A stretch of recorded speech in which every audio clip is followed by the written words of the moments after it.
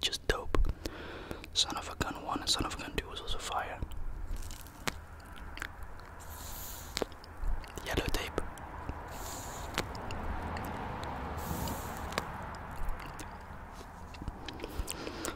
That's nearly 3 years old. Wow. I think Son of a Gun 2 wasn't as bad. It wasn't my favorite though, but like I think Glaucoma definitely my favorite album. And then Yellow Tape number 2. And Rich Slave from Young Dolph's album was fire. Do you know who was fire? Rich Apollo 1.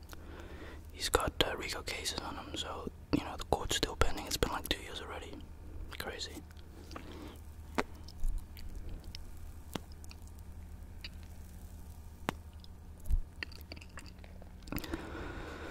Rappers be weird, man. All this money and fame and make these decisions. Not even mistakes, that's just conscious, you know. Crazy.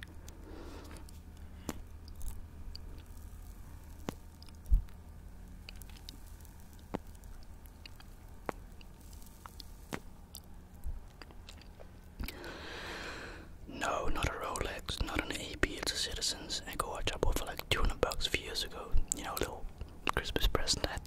You know, your boy had to do it. I got the diamond one as well. Not wearing it today.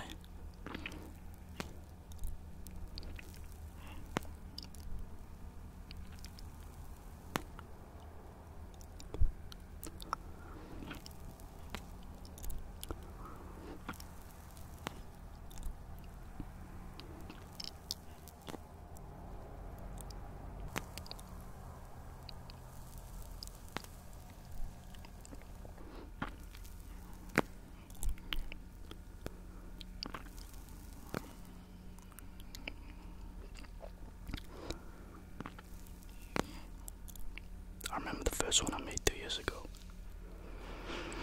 That was such a bad video. Oh my god, that was a terrible video. Alright, let's not reminisce about that. That was one of the worst I could have ever made. What other games have I played in my life? Oh man, I don't think I've really ever played a bad game unless you're speaking about FIFA, like health-wise. But like I said in the last Cigar video, right? What other games have I played? The Wolf Among Us, Fire, The Walking Dead, like completely The Walking Dead, right? Including the Michonne one, which I think a lot of us were expecting with the Michonne one. A lot of action, which there wasn't very much action. I'll give it a 5.5 out of 10 because I thought it was interesting getting the backstory of Michonne in, you know, the series. But action-wise, it was really wow. But it was interesting knowing her backstory, you know. It's got nothing to do with the relevancy of the actual Walking Dead, but it's cool in the game. It's been a week so far. Very tired, very sleepy as well. Not a lot today, so you know, just thought, you know, we end the day with a nice cigar. I was contemplating if I was going to do a non-talking one or a talking one, but then yet I like to talk whilst doing it, if you get what I mean.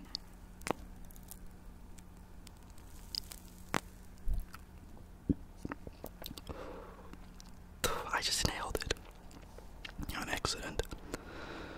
My previous neighbors next to me, the assholes I used to call them, right? Want to hear a nice story about him?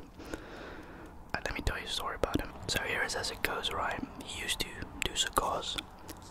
His cigars, however, used to smell. I could smell it through my place. But he's gone in a way of, I think they sold the place because there's now Germans next to me, which I don't mind. That dog, however, pisses me off, bro. It wakes me up at 6 in the morning, and I'm thinking, okay, I get it. It's a park, you know. You got your own crib. But who lets the dog out at 5:36 a.m. and barks? I mean, come on, bro. Oh well. I got dogs myself, but it's also like, think about the others around you, you know. It's a bit selfish, but okay.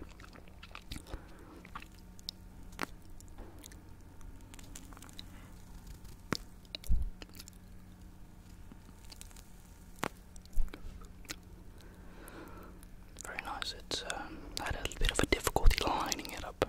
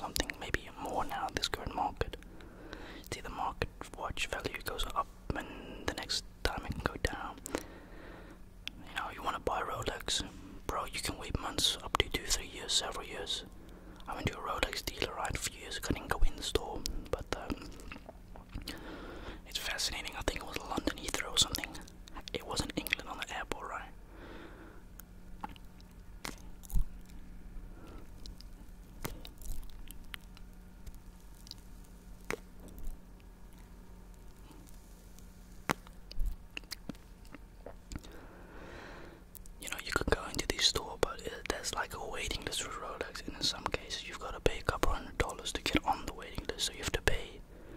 But there's no assurance of you're going to be able to buy a watch. And I've heard a lot of negative stuff about, Rolex in general being very bad to their customers. So I look at it, some would say, and arguably say, Rolex is, anyone can buy it. Yeah. When we're speaking about a nice Rolex, let's go 10 grand at least, minimum. You can buy some nice Rolex for 4, 6, 7, 8 grand, but it's not like a Submariner, it's not a day, it's not a Datejust. Datejust goes 25, 30 grand, a GMT is 20, 25k. My favorite Rolex is a Datejust. It's the most simplest design, yet it's so clean and smooth. And then AP, I don't like automobile, I don't like AP, but I like the Cartier, the Santos watch, the stainless steel. That's like 12k, it's like, man, that's crazy.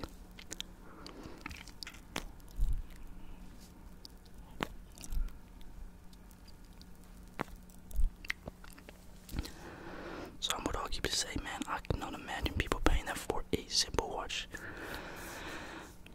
I'm gonna have to disagree. You're not just buying a watch. It's the same with a pair of Gucci's. You pay for the branding, the time spent, the design, and everything, and the history behind it. And it's essentially the same with a Rolex or just a expensive watch in general. Of course, you're paying for the hype as well. Let's be honest there. But go ahead and make it yourself. You can't make it yourself. It's very difficult to explain what it's like. I'm really into watches. I also follow a bunch of watch pages on Instagram. I love following these real estate agent posts because investing, the best investments, would I say watches or a house, properties, always the best invest because property would never go down unless the area surrounding the property or properties is crap. Still, a house nowadays in today's market value will still be a lot of money. But I've seen the posts in London, people making a little crap house that's broken off into a mansion, and you're like, wow. But then I'm like, you're living in the middle of London, it's busy, you've got neighbours on top of you on the back, it's a little garden. It's like, would I pay £5 million for a house like that? Hell no. I mean, I ain't got the money to begin with. But no, it's the same like NYC, for example. I really like New York, although I've never been there. My parents went there 10 years ago, right? I'd love to go to NYC one day as a tourist. I would never want to live there. The prices of apartments are ridiculous there. What you pay per square meter is ridiculous there, right? Because somebody said to me, my place would be like $500,000 in NYC, and I was like, that's impossible. No, it's not impossible. It's an actual fact. Like, my place would be $1 million, maybe more in NYC. And that makes me think, like, wow, how do people afford it? Like, how can you want the house, let's say you earn $2,700 a month. I don't know, the average is $3,200, I think. But let's say $27 a month. And your apartment is $1,500. How do you live? But, you've got the choice of insurance or not. Here, insurance is required, so, it's scary and it's crazy, It's a rip-off, yeah.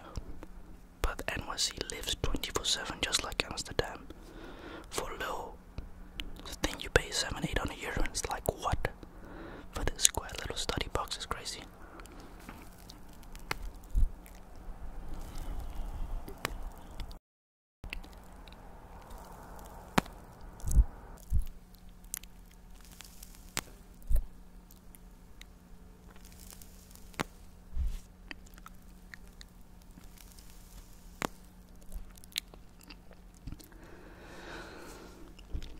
Country that I would love to visit again is South Africa. I've said it before because my grandmother, I don't know when it's her time, she's 85, 86, maybe younger, but she's in the 80s, and she's scared of going on trips on the plane, which is understandable, but we just haven't had time. I really want to plan it for next year, even if it means I go on my own. I mean, I don't want to go on my own, hell no. I just want to see her for one last time before, she's in a casket, obviously, It's very important to see her, obviously.